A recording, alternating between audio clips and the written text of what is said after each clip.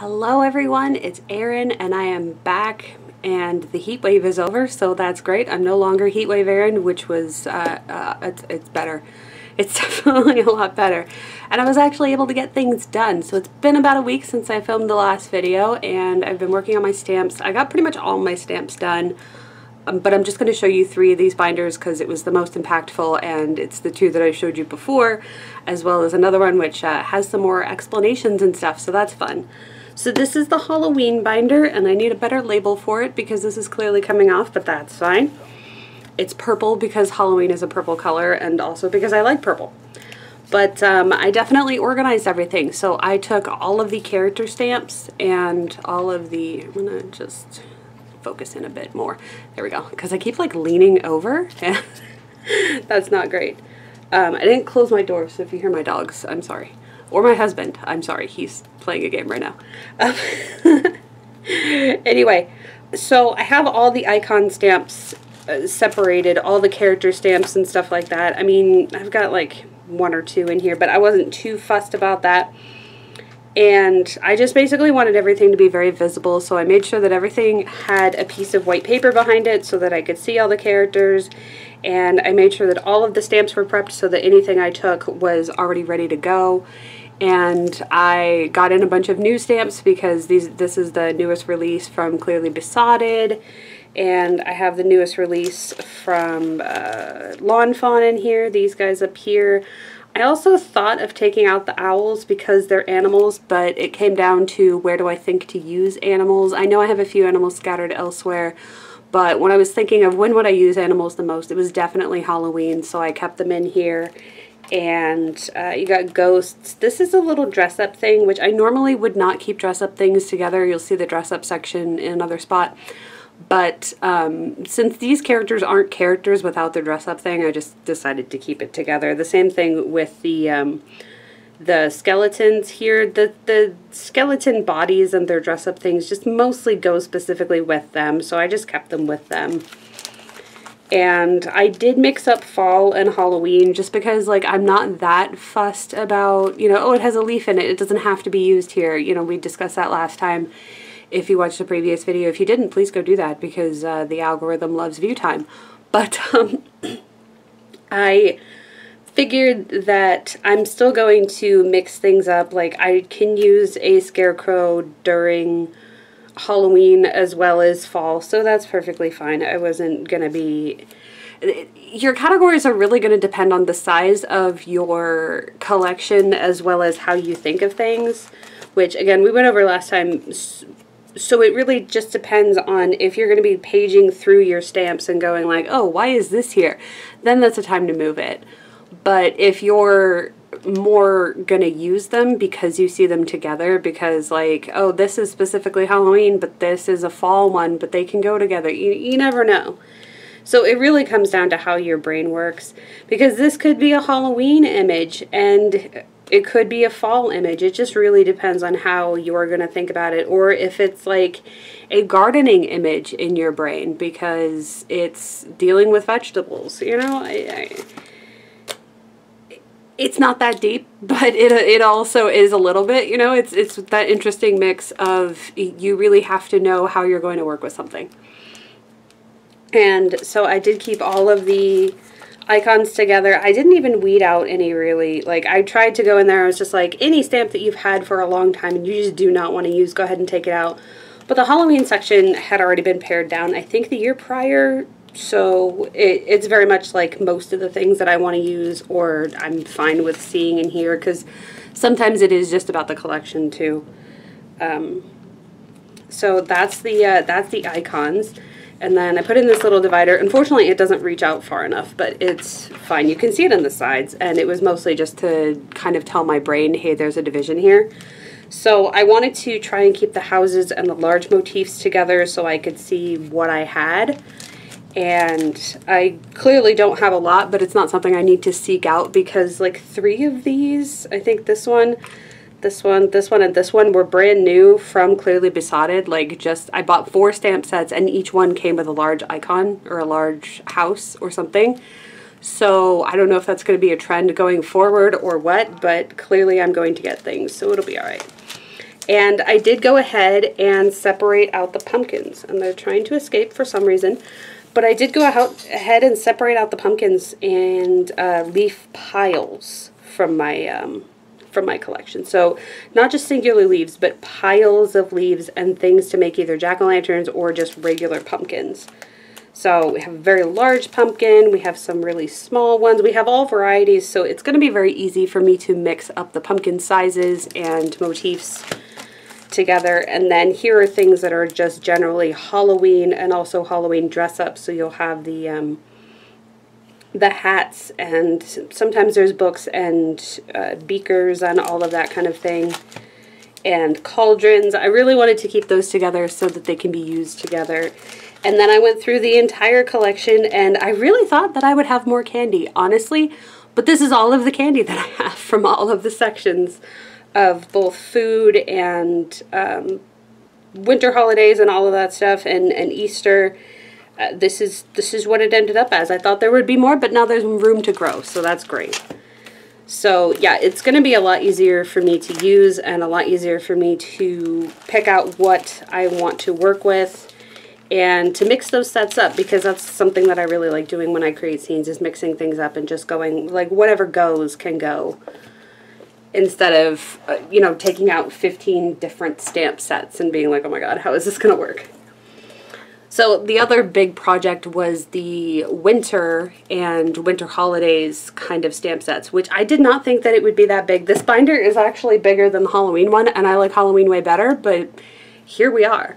So these are the brand new stamps that I got. I got this one.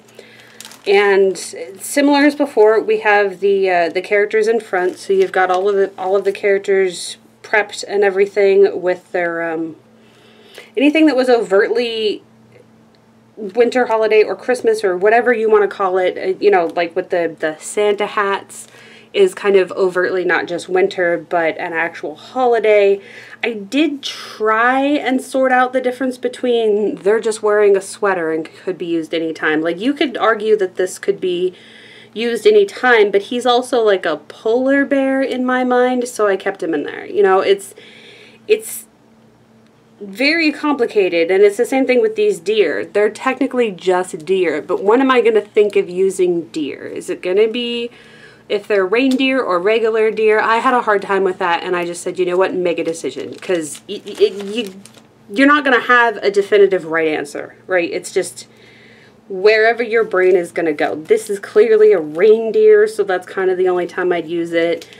These are just regular deer, so I did go back and forth, and, you know, maybe I'll move them. Like, just because you made a decision does not mean that you can't go back and change it if you find that you're having to remind yourself, oh yeah, there's also deer over here, when you're making a autumn picture or a like a spring picture, because that's when the baby deer come. You know, like if that's the kind of thing that ends up in your brain, then you know when that's when you have to move it.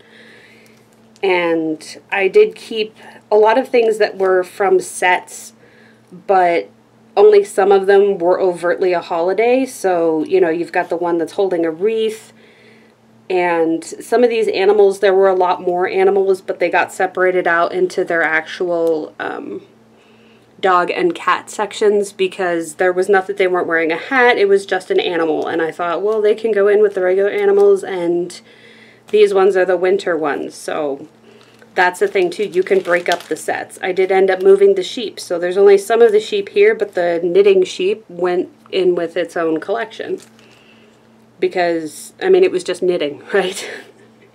But yeah, you see we've got some just regular deer, because this is where I think of them. And I found out that this one was damaged. I don't know how that happened, but it's funny because I have so many stamps, and this is like one of like 2 that's actually damaged. This deer is like ripped in half. I mean, you can put it back together, so it's not a huge deal, but it's kind of sad. And then these mix and match ones I made sure to put together on the same thing, because they weren't before, and it was very complicated to figure out that they were there. And I also tried to weed out the people that, you know, telling the difference between they just happen to be wearing a coat and they're actually bundled up for winter. It feels like these characters are like very cold characters, so I wanted to I wanted to make that separation. Same with the tiny reindeer. You can tell those are reindeer with the bells on them. So that's kind of the only place that I'm going to use them. And these ones are all wearing the Santa hats. You know, it wasn't very difficult to separate them out. And how much you separate things, I'll talk about it more. How much you separate things is going to also depend on your, the size of your collection. Because, I mean, yeah, these ones are obviously holidays, so that's fine. But if you start to get things, oh, these are coming apart already. No. I bought a box of cheap, I didn't know that Avery had like totally different qualities of their page protectors. And I bought a box of them, and I thought, yeah, Avery's good. No, it's not. The Amazon Basics ones that I have are way better. But it's fine. So I put a bunch of hole reinforcers, and even those are coming off. The same issue I had with gingerbreads. Are they cookies? Are they people? Are they characters? Because I did separate cookies in a different place. And yeah, it depends on the size of your collection. So these are like the cookies that are, even if they're not Christmas cookies, or like this is a cookie instead of a Christmas tree.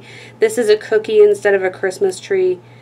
And these are Christmas drinks. I might actually end up taking the words out of there, but it's fine for now. It's fine for now. And finally, all of my, there's fur everywhere, just so you know. Finally, all of my snow globes are together because they hadn't been together. And the large, I was going to say set pieces, but that's not what they are. The large icon pieces, I don't know. Scene builder pieces. But yeah, I have a few snow globes of different sizes, and I totally forgot that this is one of the earlier Lawn Fawn sets where you're in front of a fireplace, which is a good one. But yeah, I separated out the cookies from the actual trees, which took me a while. And then the other thing I did was, again, I thought I had way more presents because I felt like every set had a present. And maybe at some point I just got so tired of it that I'm just like, I'm not putting this in the collection. I'm tired of seeing presents because I have too many. And it could have been that. Because what do I do if I know that I'm not going to use a stamp? I don't use sentiments if I know I'm not going to use a sentiment, or I have the same cloud 1,000 times. I don't keep it. You don't have to keep things just because they're on the stamp set. I know you paid money for them, and you did pay money for it, so if you want to keep it, that's perfectly fine. Do whatever you want. I don't care. But for me, if I keep seeing the same heart by the same company over and over again, and I know I have 2 or 3 or 10 perfectly good hearts, I'm not going to feel obligated to keep it in my collection and have it take up space when I'm just going to choose the ones that I've had before. And so it could be that. It could just be I had too many presents at some point and I just stopped keeping presents. I don't know. But this is all the presents that I found over most of the stamp collection. So not too bad, actually. And then what I did was, when I was going through the holiday stuff and the icons, I made sure to separate everything that was a decorated tree. Like, it has stuff on it. It's either got a star or it's got, you know, ornaments or whatever that clearly said this is a holiday tree. Whatever holiday, many holidays have taken the holiday tree icon. So whatever that is, putting it together. And then ornaments as well, and lights and stuff, so that all of it went together. So if I said, if I needed to decorate something in that kind of way, this is the sheet that I would go to. And it ended up only being one sheet, so I found that interesting. And then I also separated out winter. I know that I mentioned it during the video. I was going to say episode, but like what? During the video, wouldn't it be interesting if I separated out all of my snowmen? And it was. I thought I had way more snowmen, and I don't. I'm not going to go buy more, but I thought, you know, from the amount that I really like snowmen, I thought that it would just be like pages and pages and pages of snowmen, and it's actually kind of not. You have a lot of different motifs, and, you know, but this is like 1, 2, 3, 4, 5, 6 stamp sets specifically, and then a few that were like included in something else. Like this was included in something else, this was included in something else. So like it's not even that many snowmen exclusive stamps or sets specifically. So that's cool. And they're by a bunch of different companies, which I like, because then you get different art styles, which I always like to have variety. And then I separated out things that were actively winter. Now, I thought I had a ton more because I had separated out tiny winter things with a bunch of things like hats and coats and all of that. But when I actually took a look at the snowflakes and everything, I have a decent mix of snowflakes. I have a rooftop thing which has snow on it. I have the houses with snow. I have a few igloos and a few like iceberg things, I guess. And stacks of snow for snowball fights. I have a few of those from a few different companies. I think it's a good mix, but it's not overwhelming. Like, this is enough to pick from to make a whole lot of scenes, so that's fine. And then I also separated out the hats and coats, or hats and scarves and earmuffs and antlers and stuff like that for dress up. Because I know I'm going to end up with more. It's one of those things where people just like to include it to fill space on a stamp thing. So that was the categories that I did. But again, the way that you separate out your things is going to be different depending on the size of your collection. If you have just 2 sets that can vaguely be called Winter Holiday, and they have a bunch of different icons on them, but there's only like 2 or 3 sets, just put them in the Winter Holiday section. Put them in Christmas, wherever you're going to think of them, and call that good. You don't have to sit here and be like, oh, but this is this kind of tree, and this is a snowflake, and this is a that. My collection is very large, so the way that I have to separate things out is going to be very different, and you can see that with something like my nature binder, which is this. Now, the first thing that I did was I separated out leaves and branches. Just leaves and just branches. Anything that's branch and anything that's a leaf. Why? Because I kept finding leaves everywhere. There were leaves everywhere. They were scattered all over, and so many different things come with branches.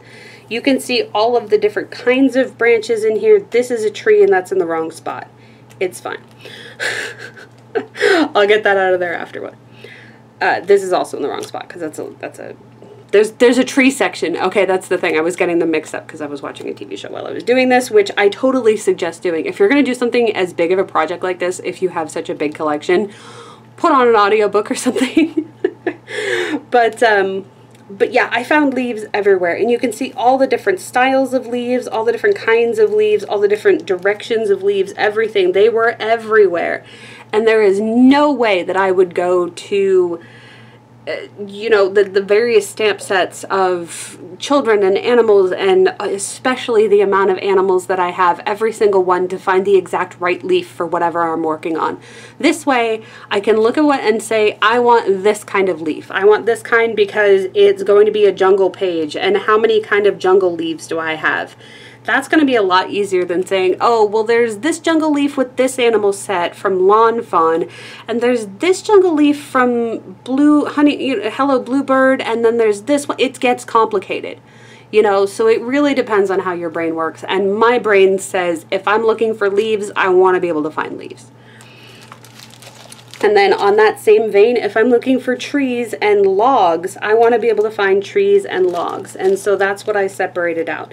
Here's all the different kinds of just regular trees and tree stumps or logs, because again, I buy a lot of animal stamps, and boy howdy do they like to include tree stumps with animal stamps. It is a lot. Look at all of this. There's so many just tree stumps and pieces of trees and logs and all of that stuff. And I'm not going to know or remember which stamp set this all came with. Now, if you have to cite your sources constantly because you're working for a company, this is not going to be a good idea, because I can guarantee I don't know where this stump is from. I don't care, but I don't know where it's from. It's probably from Hello Bluebird, just judging on the style of the art, but that's the best you're going to get. Like, I'm not going to be able to cite the source. So if you're the kind of person that has a blog or a Patreon or a YouTube channel that happens to cite your sources a lot, I have a YouTube channel, you're literally watching it right now, I don't care. I'm not going to tell you these things because I am more about inspiration than citation, and I'm going to make that my catchphrase. But if you need to do that, don't do this. Don't mix this stuff up, because you're going to have a hell of a time sorting it out, and whatever company you're working for is like, why did you mix 7 other companies in there? I don't work for companies anymore. I stopped working for companies in 2013, so I don't have to worry about this anymore. I can do whatever I want with my stamp stuff and mix it all up as much as I want, and the only thing I have to get sanguine with is the fact that my stuff doesn't get shared on the company pages, because I don't use exclusively stuff from one company. But that's fine. It's perfectly fine. I would rather just make what I want to make. So, again, completely mixed up, because the next section is plants and flowers. So anything that can be categorized as a plant, between, you know, you've got your succulents, your cactuses, your actual flowers, your happy cactus with a smile on its face, even the ones that are technically plushies, it all went into here so that I could find it. Even some grass, but I did get to a point where I was like, okay, I have too much grass. Because when I color grass, I'm not coloring stamped grass. I have done it a few times, and maybe when it's easier to find, I will try and do it again. If I end up just being like, no, I hate this and I don't want to keep these anymore, then I won't keep them. But I ended up with a lot of grass and a lot of little flowers and stuff like that. And it's not like these things shouldn't exist. Oh, I also put bushes in here.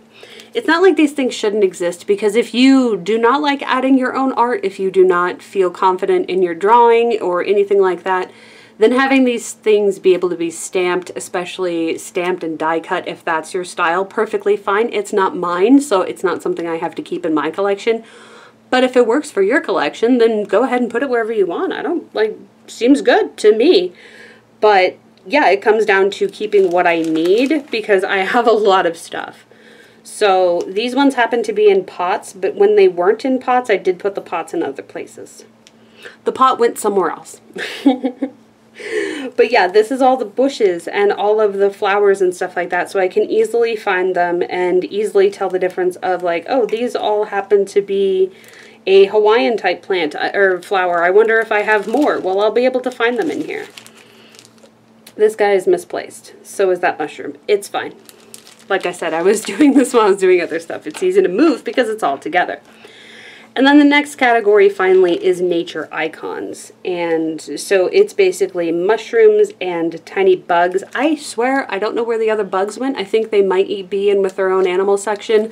I did separate bugs at one point, and then sometimes I was just like, oh no, let's just put it in with the stamp set. So there could be bugs in 2 different places. But you'll see the pots went elsewhere. Puddles of water. I don't know why they're so prevalent, but puddles of water. Lots and lots of suns. I had to get rid of so many suns. I was just like, why are they here? Because when I color, again, I'm just going to color the light of the sun. I don't need a stamped image. And so there was very few where I was like, okay, fine, I'll keep a couple. Because there was a lot. The same with the crescent-shaped moon. So many of the same moon, the same size, by the same company, over and over and over again.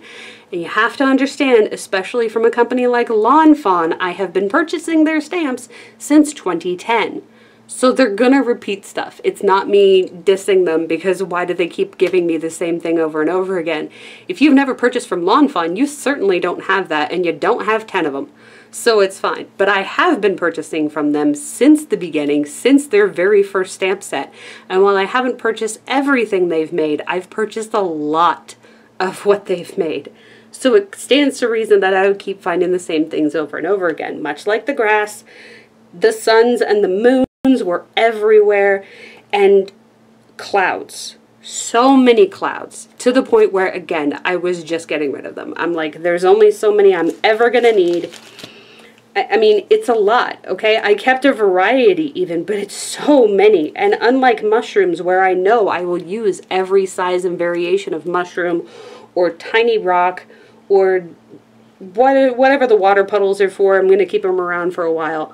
The clouds are probably not something I'm going to use, except for in specific situations of me needing to stamp an image onto something like an inked background and wanting an inked cloud. Because if I'm just going to make a scene and color it, I'm just going to color the cloud. I'm not going to stamp it, because then it'll have a black outline on it, and that's not what I want to color. So I don't even need as many as I kept, but I certainly did not keep as many as I had. And then we get into the larger pieces, which I did keep separate. just to keep it easier for myself. So you'll see the things get a little bit mixed up because the trees are in here with, I mean, this isn't technically nature, but it's not, I could probably move this to Halloween, but I could also move it to the regular scene builders, you know? It's hard to determine where you want to put stuff sometimes. But again, with the branches, so many trees are included with a lot of animal stamps, and it just gets very convoluted. So I just kept the larger pieces all together to be able to find the really large icons, the really large mushroom, the really large cloud, and all of that stuff. It was just easier to keep together. So that's the end of the sorting, and I hope that helps. And like I said, all of these categories are really going to depend on the size of your stamp collection. If you have a very small stamp collection, you have maybe 20 stamp sets and you want to make this work because you don't like paging through the stamp sets, or you want things more mixed together so that you have a faster way to catalog and look through your stuff. If you just want animals, you have an animal section like that. Go ahead and just do a blanket nature. You don't have to say, oh, well, this is where, and especially if you're doing it in an 8.5 by 11 size, this is a big size. This holds a lot of stamps together, so don't break it down of, I need leaves and flowers in another section. No, just have it, the nature stuff goes over here. And it might not even be a whole binder at one point. I have a lot of binders because I have a lot of stamps, but that's me.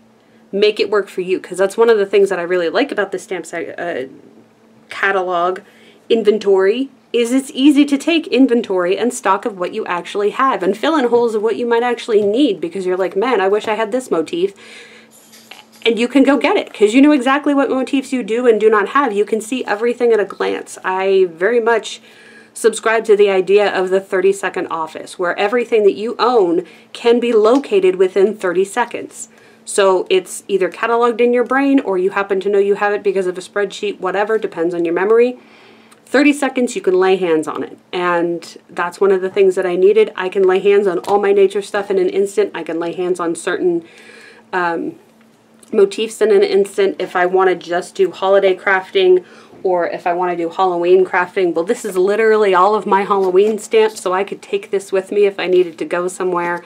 If I need to batch stamp things, I can do that because I have a few little boxes separated out like this with Halloween images. This is sitting on my desk right now. It doesn't usually, but it's the Halloween time.